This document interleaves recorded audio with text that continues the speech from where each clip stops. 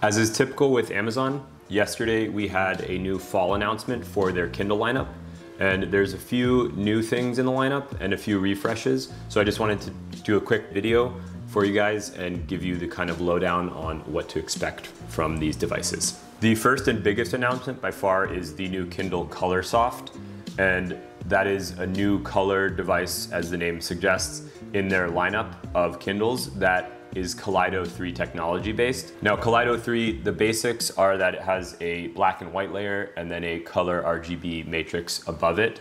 So you do get reduced contrast in general. I reviewed some of these devices, but Kaleido 3 is a technology that has been around for over a year and a half at this point. If you look here on the wiki, it was released in, I think it was like mid or late 2021. And that followed Kaleido Plus, the previous technology.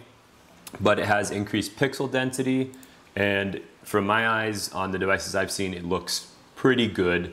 In my opinion, it's the first color actual technology on these devices that looks good and kind of vibrant. The ones before that, like Kaleido Plus, had a bit of muted colors, and the PPI, the pixels per inch, was much lower. But like you can see, it has been around for a year and a half. It is a 7-inch device.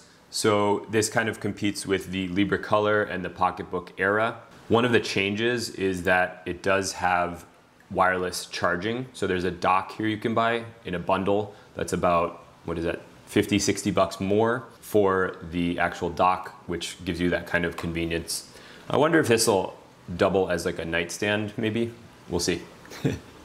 Now, if you're asking why this took so long, Amazon kind of sticks to tried and true technologies, and this has clearly been successful in the market. This is a 7-inch Kobo here, for example, and I have the 7-inch Pocketbook InkPad Color 3 as well.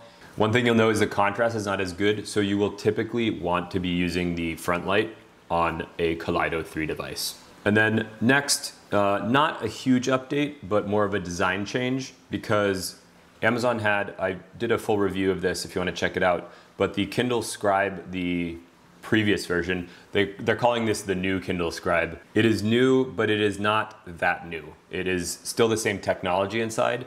They've updated the stylus, so I think they only have the premium stylus now. The design is much more Remarkable-esque, which is funny now because Remarkable has shifted away from this design in the Paper Pro here. But this design here is very Remarkable-like. The jade is kind of a cool color, and then the tungsten looks exactly like a Remarkable. When I reviewed the Kindle Scribe, one of the things I talked about was the lack of the ability to annotate on books directly. You had to do like sticky notes on the side, and that is something they're now calling Active Canvas, which is good to see. And I think that should actually apply to the older Kindle Scribe as well.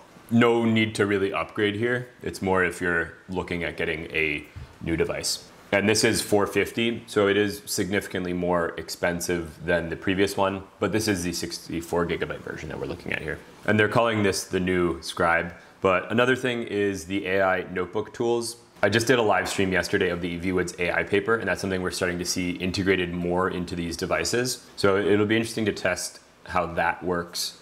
And I think that will be pushed to the old Kindle as well, the Kindle Scribe, because it is all cloud-based on that service. The Kindle Paperwhite now moved from 6.8 to 7 inches, and they claim it's their fastest Kindle ever, but they have some interesting colors on the back plate. You can see raspberry, black, and jade.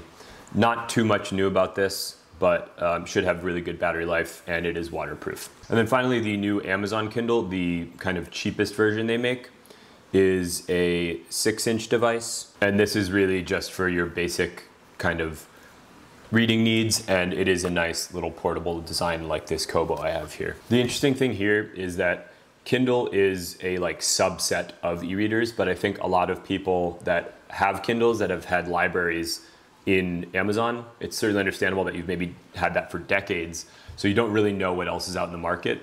But if you're new to my channel, I've done a lot of reviews on these devices, primarily the note takers, but some of the readers, and I'll be doing some more of these. And I'll certainly be taking a look at some of these Kindles. The Color Soft is very interesting, and I want to see the new Kindle Scribe software. But just FYI, there are other things on the market where you can use the Kindle app. The Kindle is just integrated into the Kindle ecosystem. So it is just a little simpler, but some of these other devices provide some versatility that the Kindle might not offer as well. And yeah, if you want to check out this Pocketbook InkPad Color 3 that I've reviewed, you can check that out here. It is my favorite Kaleido 3 ink color reader. That's 7.8 inches. And hopefully you found this useful, and I'll see you in the next one. Thanks for watching.